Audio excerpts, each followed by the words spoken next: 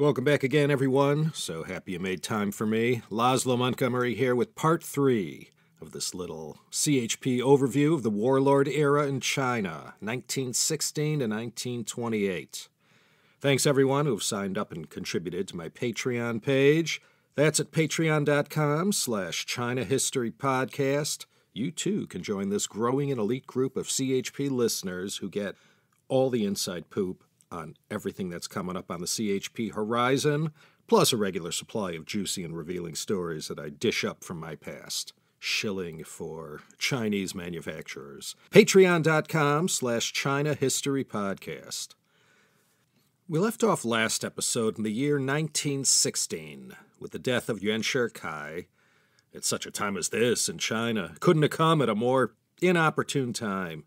World War I was still raging in Europe. The foreign powers, Great Britain, France, Germany, and the United States, were all tied up dealing with this, up till that time, most terrible of all wars. Although Japan wasn't exactly given a free hand in China, they sure were starting to act like they had one. At this critical juncture in history, when China could have gotten things together and used the events of World War I to their advantage, things just went from bad to worse. And for the next 12 years, a lot of suffering is going to be felt in China's cities, towns, and villages. Let's look at what happened in China immediately following the death of Yuan Shikai. The men who first tried to step into Yuan's large-sized shoes were Duan Qirui and Feng Guozhang. I thought we could hold these two up to the light and use Duan and Feng as prisms to recount the events that unfolded in the summer of 1916 and into 1917. Over on the European continent, as Yuan Shikai was laid to rest, the Battle of Verdun was happening in northeast France. About 300,000 troops died in that battle. These new weapons and armaments that had emerged at the dawn of the 20th century were proving to be frightfully devastating.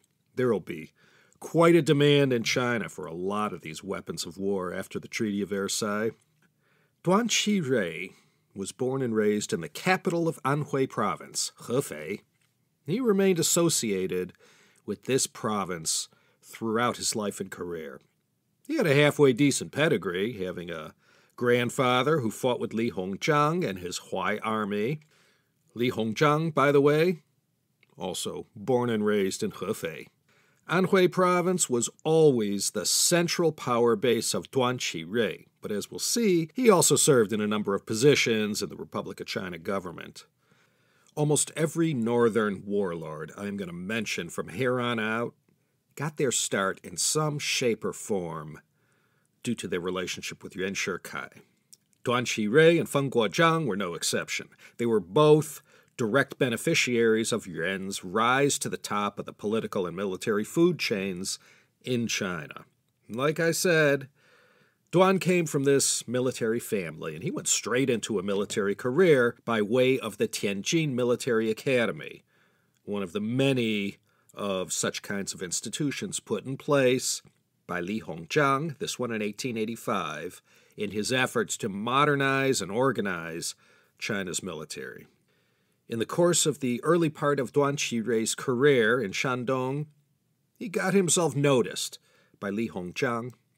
Li sent Duan to Germany for 2 years to go learn from the best. For military science, Germany and Japan were the two top places at the end of the 19th century for an aspiring Chinese militarist to learn a thing or two. Duan came back to China and went straight into the Beiyang Military organization and made his way up to the rank of military commander in Yuan Shikai's personal pet project, the New Army. You recall the New Army from Part 1, after China's disastrous showing in the Sino-Japanese War. The building of this Xinjun New Army was among the top priority military reform efforts of the Qing dynasty.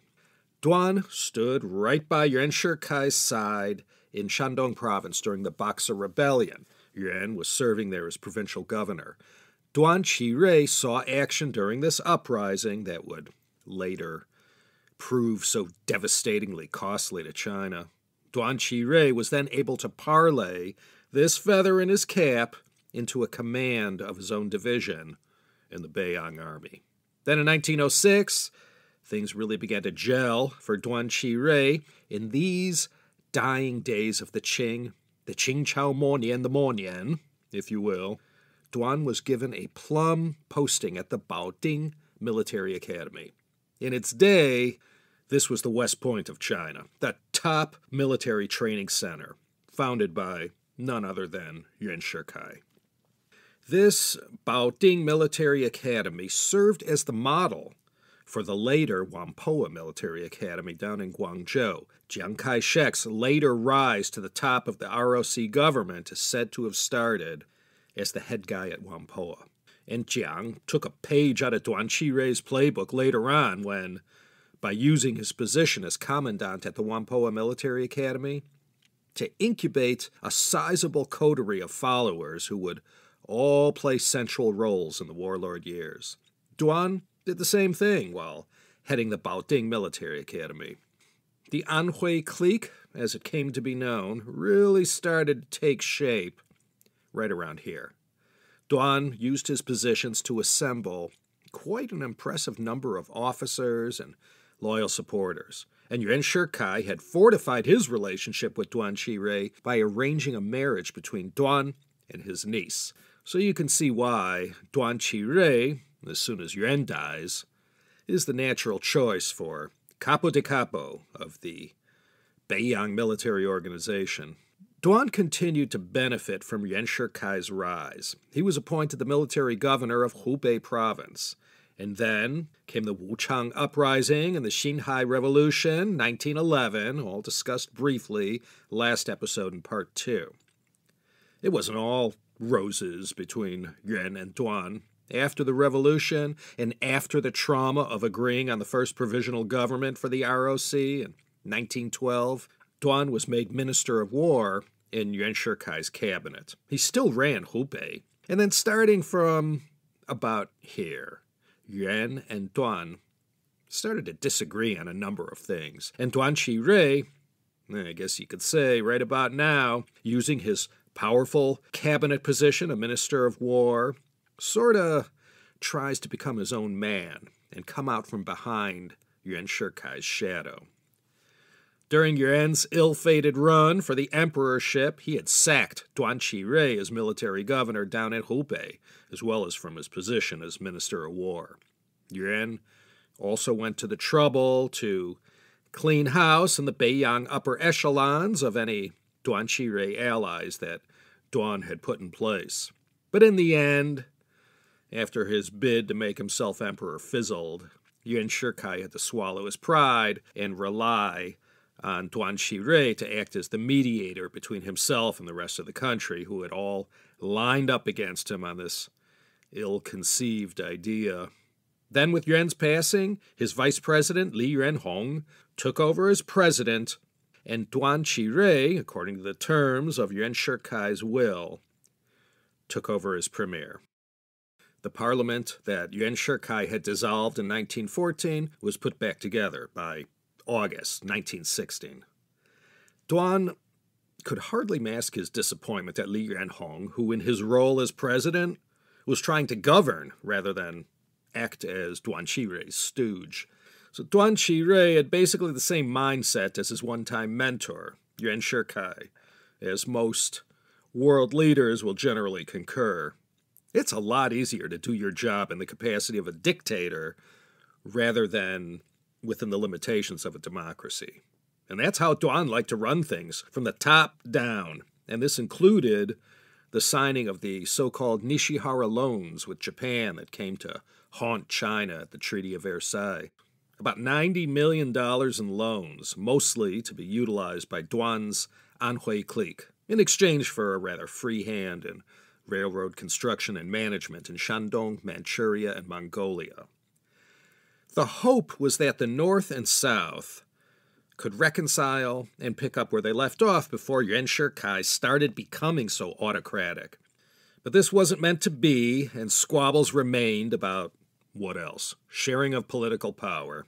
It was as serious back then as it is today. And China, in the post-Yuan Shikai period, had one power base in the north, led by this Beiyang clique, and in the south, led by the KMT, the Kuomintang. The west of China, I won't get into that right now. And not only were the Beiyang clique leaders, starting with Duan Qirui, at loggerheads with the KMT, even within the Beiyang government itself, things were not terribly collegial. Before we discuss the Anhui-Zhili rivalry, let me introduce Feng Guozhang. As I said, Feng Guozhang was another Yuan Shikai man who rose up the ranks, and like Duan Qirui, got to use the Beiyang Military Academy as a breeding ground to groom his own followers. Unlike Duan Qirui, who came from a military family, the army was not Feng Guozhang's first choice for a career. He was a failed scholar who had taken the path of the civil bureaucracy, but he was never able to pass the exam that might have opened the door to that life for him. Instead, he turned to the military and never looked back. Feng Guozhang was born and raised in Hebei province, which back then was known as Zhili. You remember Zhili from part 1. He was also very close to Yuan Shikai and had been part of that gang that forced the Qing Emperor Puyi to abdicate. He had remained very loyal to Yuan Shikai and played key roles during the aftermath of the Wuchang Uprising. Like Duan Qirui and everyone else in China, Feng lined up against Yuan Shikai when he tried to make himself emperor. Even his best friends and closest allies would support him. To show he meant business, Feng Guozhang had left the north and headed to the KMT stronghold of Nanjing to fight in the anti-Yuan National Protection War that I mentioned last episode. And now, in 1917, Feng Guozhang found himself serving as vice president of the Republic of China, second in command to the president, Li Yuanhong. Feng and Duan used their positions of political and military power and authority to stuff their offices with loyal followers. Feng, coming from Zhili and all, hand-selected officers and staff who all came from that province. And Duan Qirui, an Anhui man, put together an organization that mostly came from Anhui. So you can probably guess which one headed the Zhili clique and which one the Anhui clique. You had the umbrella Beiyang clique organization, formerly headed by Yuan Shikai, and then after he's gone, Feng and Duan split into two separate cliques with two separate armies. Let me just mention one more warlord from this period. I mentioned him last time in part 2. This was Zhang Xun. And 1917 was a big year for this man, known as both the Mafoo Warlord and the Pigtail General, among other epithets. Zhang Xun was actually a few years older than Yuan Shikai and had fought the Sino-French War, 1884-85.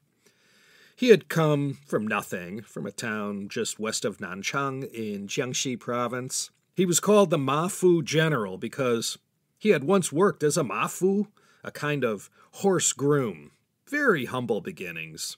And as far as his being called the Pigtail General, well, that was the main thing about Zhang Xun. He was extremely loyal to the Qing dynasty. A very ultra-conservative, traditionalist through and through. In fact, one of his early claims to fame had been that he was the one who escorted the Empress Dowager Cixi and her entourage to safety when they had to flee the Forbidden City at the end of the Boxer Rebellion.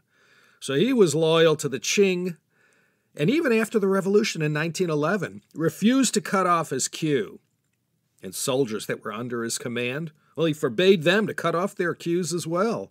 So despite the Republican times they lived in, Zhang Xun, this reactionary and dyed-in-the-wool royalist, he flew the flag in China as chief defender of pre-revolutionary values and institutions.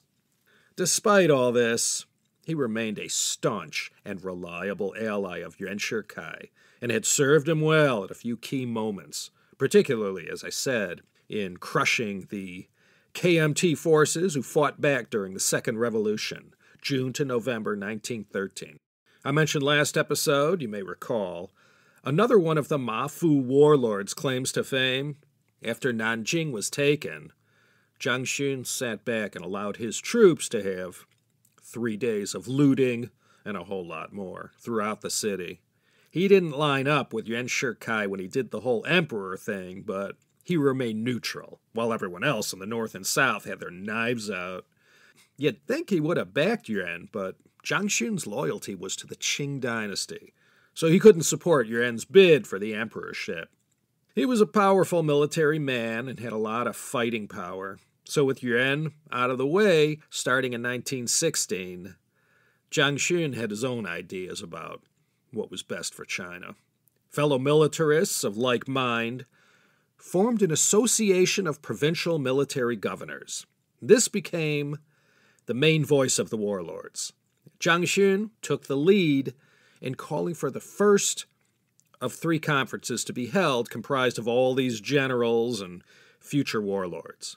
All of these conferences were held in the historic city of Xuzhou in northern Jiangsu, right where it meets the borders of Anhui and Shandong.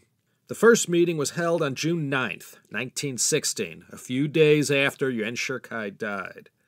There were representatives from 7 of the northern provinces. How to handle the post-Yuan era was a topic of high priority. The second conference was held on September 20th, a few months later. This one was attended by representatives from 12 provinces, all the military top brass. In a moment of solidarity, they all agreed to form a grand alliance amongst themselves and made Zhang Xun the great leader of the alliance. The group was comprised of all the deciders for any key decision that required central government approval. These militarists, though it wasn't their place, began to speak out about which political leaders selected to serve in the government were suitable or not. Then in January 1917, there was a third Xuzhou conference held. By the time of this conference, everyone was jumping into the political arena. The rift that existed between Duan Qirui, representing the militarists, and Li Yuanhong, representing the central government, started to grow. The biggest bone of contention at this post-Yuan Shikai moment concerned China's position on declaring war on Germany and joining the Allies, or remaining neutral. Li Yuanhong wanted to stay out of the conflict. Duan Qirui, with Japan lobbying him like crazy, was all for declaring war on Germany. This was the most immediate cause for the current political crisis in Republican China. The Beiyang leaders, led by Duan Qirui, after dissolving parliament on June 12, 1917, were all huddled together in Tianjin in June, leaving Li Yuanhong with a feeling of uncertainty, I guess you could say. Once Li Yuanhong had gotten wind of Duan Qirui's perfidy in signing the Nishihara loans and opening up China's front door and letting Japan inside, so to speak, he canned Duan as premier. So that's why Duan was now hunkering down in Tianjin with all his military allies, planning his response. He was putting Li Yuanhong's feet to the fire, forcing him to see the light. So with all these army generals and commanders not too far away from the capital, rattling their sabers, Li Yuanhong, recognizing that might makes right, invited Zhang Xun to come to Beijing to broker a solution between his government and the military leaders lining up against him. So I've told you a few of the historic moments in Zhang Xun's life, but this one really takes the cake. Along with that whole business of keeping his hair Manchu style, complete with queue, and being a rather colorful character, when he got to Beijing with his troops, rather than do what Li Yuanhong asked him to do, broker a solution to the political impasse, he tried to restore the Qing dynasty instead. Zhang Xun had not only declared the restoration of the Qing, as part of the deal, he called for the return of all Qing imperial institutions. He thought, or was led to believe, his fellow Beiyang military generals were okay with this whole Qing restoration thing. But just like with Yuan Shikai and his monarchical dreams, the support the Mafoo general was counting on from his fellow warlords wasn't there. This Manchu restoration of 1917 lasted July 1st to July 12th. Puyi got to be the last emperor not once, but twice.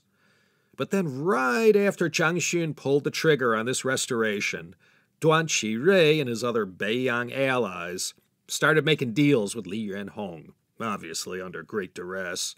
And before you knew it, Duan Qirui was returned to the government as premier, and fellow Beiyang stalwart Feng Guozhang was installed as acting president. Li Yuanhong was out. Once everyone shook hands on this new arrangement, Duan, on behalf of all his military allies, ordered troops to head in the direction of Beijing. Mere moments before, Duan and Li Yuanhong were at each other's throats. Now, Duan and his allies were on the side of the Republic, and they proceeded to quickly quash this whole bad idea of a Qing restoration before it could ever catch fire. Zhang Xun ended up fleeing with his troops and had to lay low for the rest of his life. He was pardoned in 1918, but you don't hear much of him after that. He died on 9/11, 1923. So he was marginalized early on in the Warlord era, but sure left his mark in early ROC history. Here is where things start to get real complicated, if they weren't complicated enough already. Things really start to break down from this point forward. The central government of the Republic of China was nothing more than the government of whichever warlord seized and occupied Beijing. Whatever government officials and politicians serving in Beijing, they remained puppets of the warlord du jour. You'll see between now and the final buzzer, Beijing is going to change hands as warlords contend for this most important of cities. And pretty much after Zhang Xun's big moment, attempting to restore the Qing dynasty, everyone who hadn't taken a side yet started taking sides. And any warlords and military governors in other parts of China, they didn't want to be part of these Beiyang generals and their puppet state. They just declared their province independent. And if the North wanted to force them into unifying with their government, well, they could come on down and try and make them. So this whole Zhang Xun, Manchu, Qing restoration move really kicked the hornet's nest, so to speak. The way everything ended up and the immediate fallout, it was sort of a coup d'etat with the Qirui and Anhui cliques in control of things. In the north, anyway. I haven't even gotten started on what was happening south of the Yangtze. They had plenty of warlords, too. Then, on August 14th, 1917, with Li Yuanhong, his primary opposition out of the way, Duan Qirui declared war on Germany and Austria. The Chinese Labor Corps, who we looked at in episode CHP 207, had already been serving in Europe for a year. And a month later, after Duan's declaration of war down in Guangzhou, Sun Yat-sen, remember him? He set up a rival Chinese government. It didn't get much recognition, but he continued to keep that KMT flame alive down in the south. Feng Guozhang made a sincere effort to become a peacemaker between the northern and southern governments. Unfortunately, he wasn't fated to live long and died in Beijing in December 1919. This is going to shake things up in the Qirui clique that he led. Two warlords will emerge to take over from Feng Guozhang. So you can see how this warlord problem keeps dividing and growing. From Yuan came Duan and Feng. From Feng came two more warlords who we'll look at next episode. Yuan Shikai, Duan Qirui, Feng Guozhang, Zhang Xun. These were all the first-generation warlords, the ones who occupied the stage during that critical juncture in Chinese history when the revolution was launched and the Qing dynasty fell. Their solution to the setting up of a new nation was always a military solution. And still, up to now, this whole Republic of China idea had been an abysmal failure. So you can see why. When Zhang Xun tried to restore the Qing, he actually had a lot of support from a wide segment of the population who had had enough with this failed experiment in democracy and constitutional government.